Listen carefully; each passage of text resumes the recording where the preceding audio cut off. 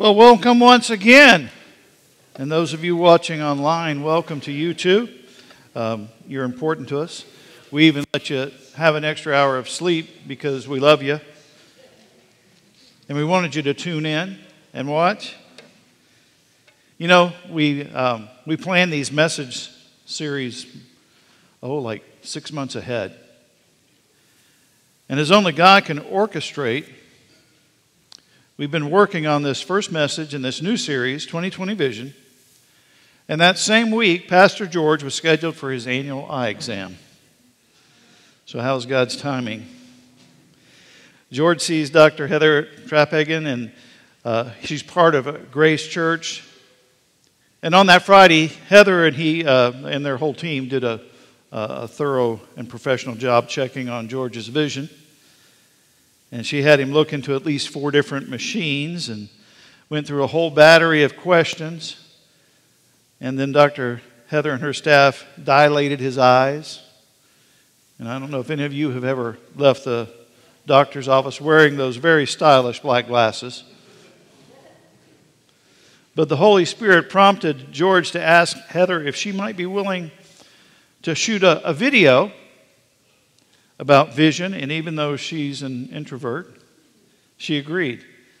And Thomas and Pastor Wes visited her in her office a few days ago. And so here's some film then. So watch this. I am Dr. Heather Trapegan. I am an optometrist. I own Full Spectrum Family Vision Care in Cape Coral. The human eye is amazing, and it is very complex. Light enters the eye through the cornea, which is the front window to the eye. The light is then transferred through the pupil and bends or refracts at the lens and then focuses on the retina.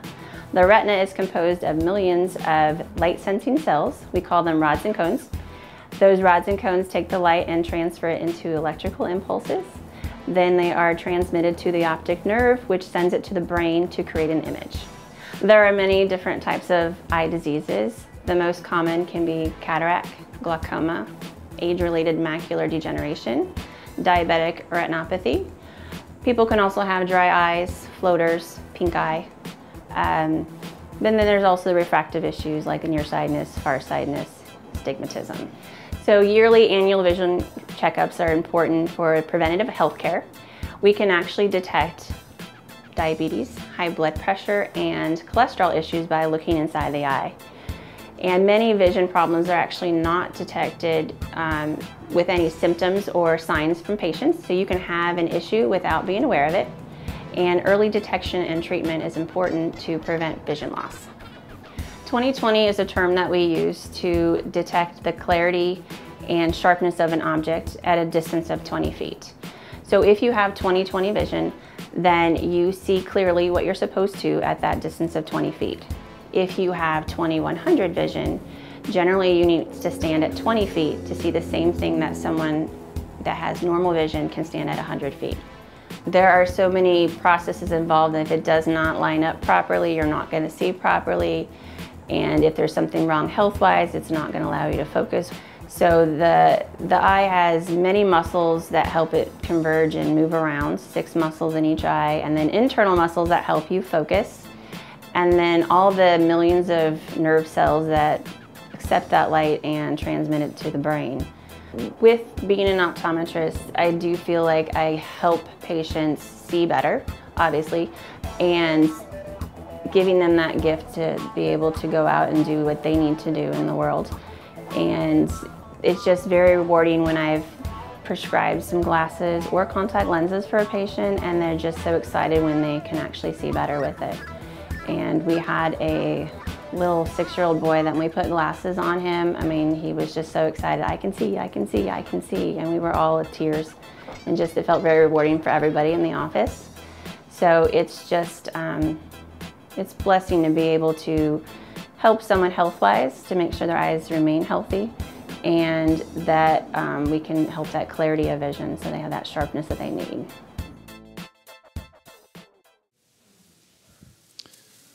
So there's your lesson. All of you are now eye doctors. I want to thank Dr. Heather again for doing that for us. You see, Heather and her team work really hard to help people see by offering vision care that includes regular checkups. And they check for diseases and treat it. And their job is to help our physical sight. And one of the things that George had diagnosed a few years ago were he has the floaters, these ghostly little blobs that move in and out of his line of sight. And sometimes they can be very bothersome. And George shared with us that a few days ago he was in Switzerland walking along a lake, and he kept swatting away at gnats that weren't there. So people probably thought he was going crazy. But Heather's diagnosis put him at peace that he knew that he wasn't going crazy. And our purpose for this series, 2020 Vision, is it's a 4-week spiritual vision checkup for those of us who follow Jesus, and particularly those who call Grace Church our spiritual home. Now, during these weeks, like Dr. Heather and her team did for Pastor George, we hope that we're going to create a safe place for a deep and genuine spiritual vision exam. And for us individually as Christ followers, and for those of us who call Grace Church our spiritual home, the aim of this series is to help us get an honest and accurate assessment of our spiritual vision. Hebrews 12:2a challenges us with this simple yet profound words that says, let us fix our eyes on Jesus. So how are we doing at living with our focus on Jesus? How are we as a congregation doing at fixing our eyes on Jesus alone? And what disease or distractions or floaters are getting in our way from focusing on Jesus?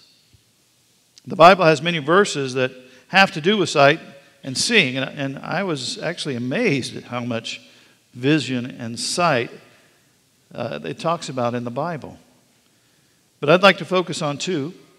In Isaiah 35:5a, the prophet Isaiah looks centuries into the future and gets an insight into the way the Messiah or rescuer would be. He writes, and when he comes, he will open the eyes of the blind. 700 years before Jesus was born, God was telling us that he would be an eye-opening rescuer. Now, in my own life, I can testify to this eye-opening capacity of Jesus. The night I said yes to Jesus, the lights came on for me because I was lost and I had lack of purpose. And I had no vision in my life at all. And I could really see spiritually for the first time in my life. And salvation and healing and deliverance began. And my future and my calling increasingly became more clear the longer I walked with Jesus. And the light of the world was the light of my life.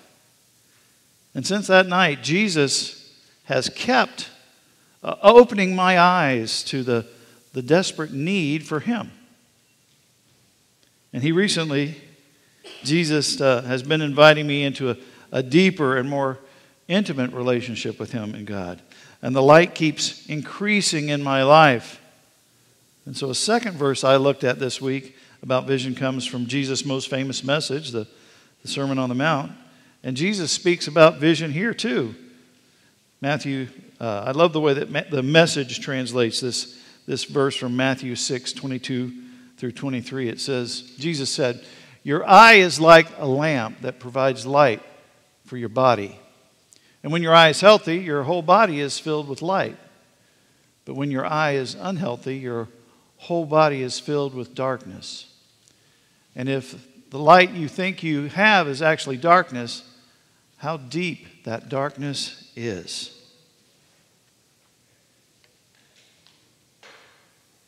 You know, Jesus says that every one of us has spiritual eyes, and that we're either wide open or we're squinting a little bit. So here, like Dr. Heather did for George a few weeks ago, Dr. Jesus is going to see us today and do a spiritual eye exam. And he's asking us to open our eyes wide And are we focused on the light or the darkness? What are we looking at? And it could be you're here today and you're a lot like I was those years ago. Maybe you need an eye-opening light of Jesus. You might be wondering about who Jesus is and what he could do in your life. And I'd invite you to simply ask Jesus to reveal himself to you. So here's the deal.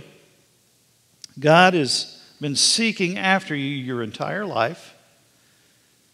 And I like the wisdom of Sam Shoemaker, and that might help us here. Surrendering as much of yourself as you can to as much of God as you understand. Risk asking God to open your eyes to him. And here's what I can promise you. He wants to illuminate his love to you. And his love is so much.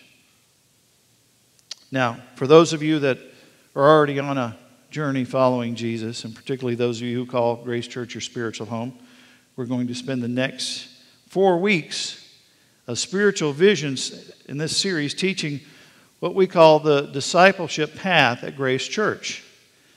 And after more than 20 years, we've discovered that through each of our journeys with God is unique and distinct, with that both Scripture and experience confirms some commonness in our spiritual journey.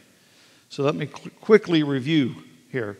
First, there was a time when we did not know God, and someone came into our lives who reached us with the love of God. And they either in a moment or a season, we got connected to Jesus, and again to either in a moment or over time, we got connected to the body of Christ, the church. Then we began a lifelong journey of being formed into the character of Jesus. And we learned how to pray and read the Bible and serve and other things that help us grow to love God. Then somewhere along the journey, we discovered that God was sending us into our community and into the world to share God's love with others. And this path is common to almost every Christ follower. And yes, the details may be even in a different kind of an order, but the phases seem common. Now remember, we want you to remember what God's vision for Grace Church is. It is to partner with God in transforming people from unbelievers to fully devoted disciples of Jesus to the glory of God. So for the next 4 weeks, we're going to consider how every Christ follower who calls Grace Church their spiritual home can partner with God in his work. And this is a checkup of our annual evaluation of our spiritual vision. As a church, we want to have 2020 vision when it comes to this. And if we fail at this, then we fail at the most important thing. So let's look at how we're doing at joining Jesus in reaching our neighbors with the love of Jesus. Since we each play a part, we're making it personal with this question: how can I partner with God in helping people see Jesus?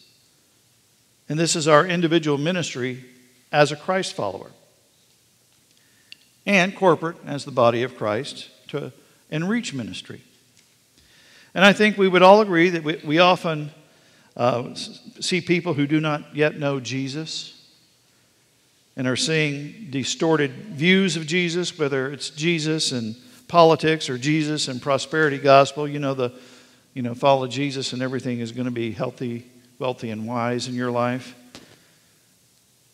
And the Jesus of the 4 biographies is often not really seen.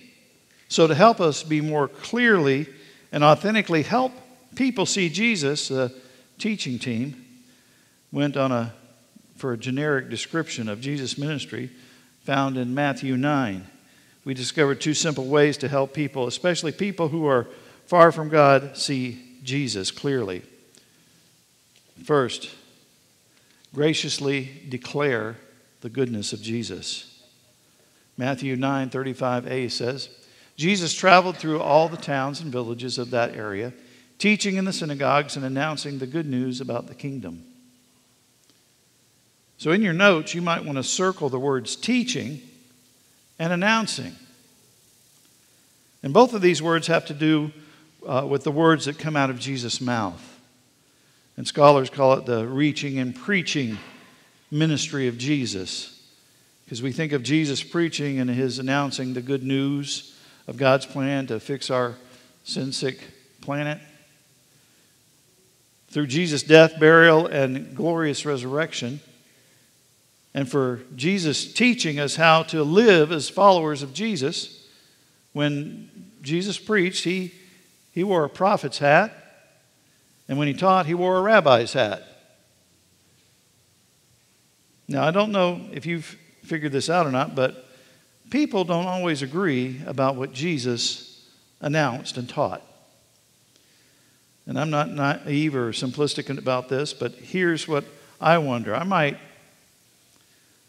the world be more interested if we as followers of Jesus focused on dealing with the simple good news?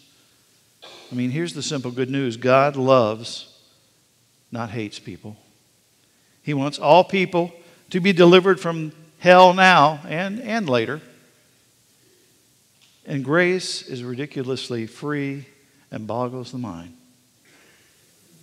And another thing that might help us as Christ followers is to declare the good news of Jesus like it is good news. I love Paul's warning in Colossians 4, verses 5 through 6. It says, "Live wisely among those who are not believers and make the most of every opportunity. Let your conversation be gracious and attractive so that we'll have the right response for everyone." Paul advocates for followers of Jesus to be wise in both lifestyle and words. And the New Living Translation says the kind of conversations we have with people who do not believe as gracious and attractive. And the Greek word is erotimenos, and it literally means seasoned, like you'd season something with salt. Now, we all know that food is kind of tasteless if you don't put the spices in, but we also know what food is like if it's overly salted. It's not good either. So this is why I'm convinced that the old hit you upside the head with the Bible verses is not the best way to share the good news with people. How about we simply share Jesus' love? And I love the old hymn, and it says it best. I love to tell the story of unseen things above, of Jesus and his glory, of Jesus and his love. I love to tell the story because I know it's true. It satisfies my longings as nothing else can do. I mean, that'll preach right there. And this is one of my son's favorite hymns, and I made sure to play this a lot while he was in the Marines. So here's the deal. Paul can disagree, or people can disagree with your theology, but they can't disagree with your testimony. So tell it. Let me tell you a dirty little secret about Grace Church. For a bunch of years, we've been videotaping and putting our worship services online for people to watch later, and we're live on Facebook right now. But this includes the messages that Pastor George preaches, or Pastor Wes, or Pastor Patty up in Sarasota, and of course for me, Sunday morning here, as well as the testimonies from Fridays and Monday nights at Choose Recovery. And what has surprised and frankly wounded the hearts of our pastors is like 4 people watch one of my messages, but like more than 2,800 watch our bass player Mike.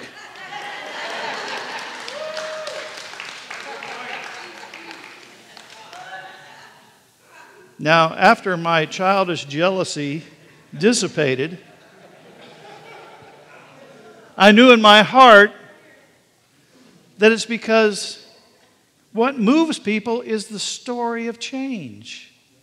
And the best way to declare the goodness of Jesus is to declare how good He has been to you. So, the second way to partner with God in helping people to see Jesus is to generously demonstrate the goodness of Jesus. Matthew 9:35b says, "And He healed every kind of disease and illness." And in your message notes, you can underline that word healed, because biblical scholars agree that Jesus' ministry can be put into one of three brackets: preaching ministry, Jesus' teaching ministry, or Jesus' healing ministry. And the first two are declarations, while the third is a demonstration. And for the gospel to be full gospel, for the good news to fully embody the good news of Jesus, it needs both declaration, our words, and our demonstration, our deeds. Words without deeds is hollow, and deeds without words is shallow. And I've said it before, many of you have heard the old saying attributed to St. Francis, preach the gospel at all times, and if necessary, use words.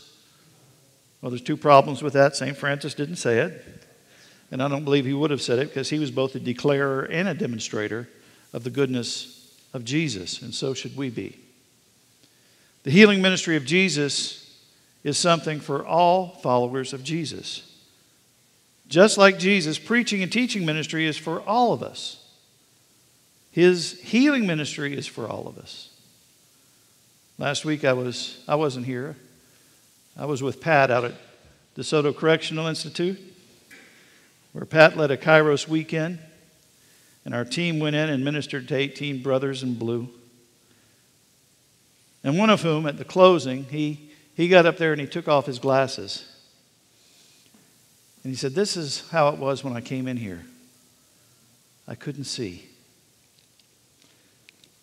But then he put his glasses back on and said, "Now I see clearly. Now I can see." And it's not that our team was special in any way. It was the presence and the power of our healing God.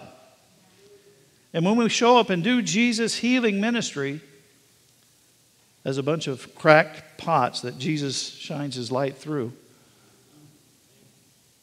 we are a bunch of limping, walking, wounded people who usher people closer to Jesus, the healer. And in the words of D.T. Niles, it says, one beggar telling another beggar where to find bread. And around Grace Church, the good news shows up and shows off. We call those glory sightings. So here's the deal.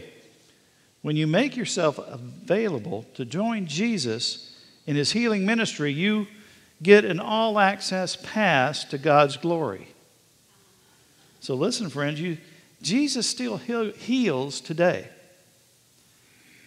And He can not only heal broken bodies, but He can heal and restore weary minds, sagging souls, fractured relationships, and devastated finances.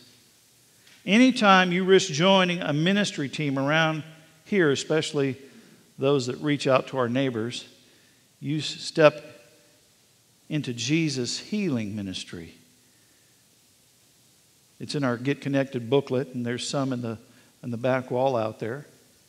So I invite you to take one home today and pray about what God might want you to join, where He might be able to use you in His healing ministry. When Matthew penned his version of the life of Jesus and described Jesus' threefold ministry of preaching, teaching, and healing, he also gave us the following insight about Jesus' heart and a few of Jesus' words that can help us. Matthew 9, verses 36 through 38. When He saw the crowds, He had compassion on them because they were confused and helpless, like sheep without a shepherd. He said to His disciples, "The harvest is great, but the workers are few. So pray to the Lord who is in charge of the harvest. Ask Him to send more workers into His field." And what motivated Jesus preaching, teaching, and healing, reach ministry, in Grace Church words here, was a deep-seated compassion. I mean, from his gut, heartbrokenness that motivated him to help people. And he described people then, and I'd agree there are people like that now, like a sheep without a shepherd. So this week as I went into the fellowship hall on Wednesday, I felt the Holy Spirit in there, of course. As I stood in the back and I saw the many faces, and I could sense a lot of loss, a lot of emptiness, a lot of brokenness in some lives. From those that even had resources and drove cars there and then drove home, to the people that had nothing in their pocket and went to the streets that night, and everyone in between. So many seem to be like a sheep without a shepherd. And I could imagine Jesus weeping over us as he weeps over his lost sheep. In Matthew's biography, Jesus speaks after his description to the first century disciples then and the 21st century disciples now. In Matthew 9:37, Jesus says, "The harvest is great, but the workers are few." Jesus sees the crowds, and now he sees the potential for harvest. I mean, a bumper crop. He calls it great. And the issue has been that the harvest there's not the problem with the harvest. It's the possibility of experiencing the love of Jesus is so great. What's the problem?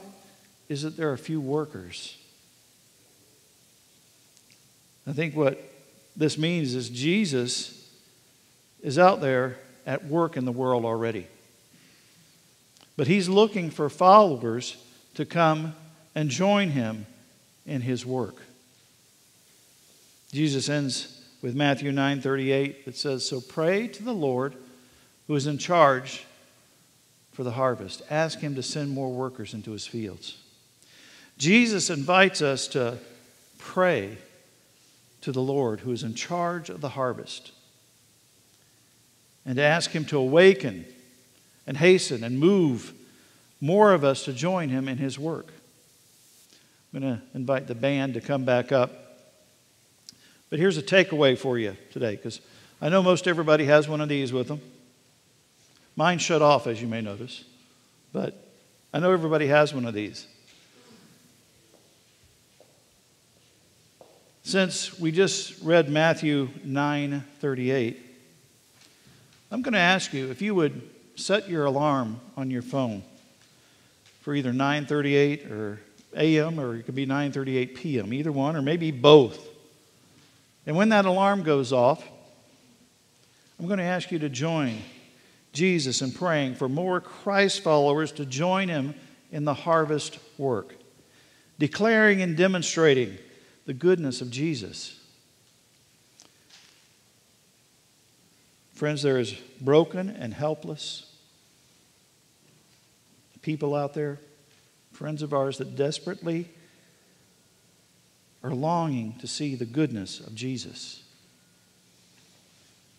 He said, "The harvest is great, but the workers are few." Where might you join Jesus in healing? Another way we join Jesus is by celebrating Holy Communion with him. We do this on the first of the month. And this is where we get to join Jesus in a healing ministry. Because this whole thing here, he did for our healing. He did for us. This was about him going to the cross for us. And on the night that he was betrayed by his friends, he took bread. He broke it. He gave it to them. And he said, "Take and eat this. This is my body which is broken for you and for many. Take this in remembrance of me. After supper, he took the cup. And once again, he gave thanks. And he gave it to them and said, drink this. This is my blood, poured out for you and many for the forgiveness of sins. That healing that we're talking about. So I'm going to invite you as the band plays to come, take a piece of bread, dip it into the juice. We use juice around here because we know that people struggle with something, harder. Dip it in the juice, then take it to yourself. I invite you to spend some time at the altar in prayer. But I'm going to invite you to stand. Let's worship together and come as you feel the Spirit lead.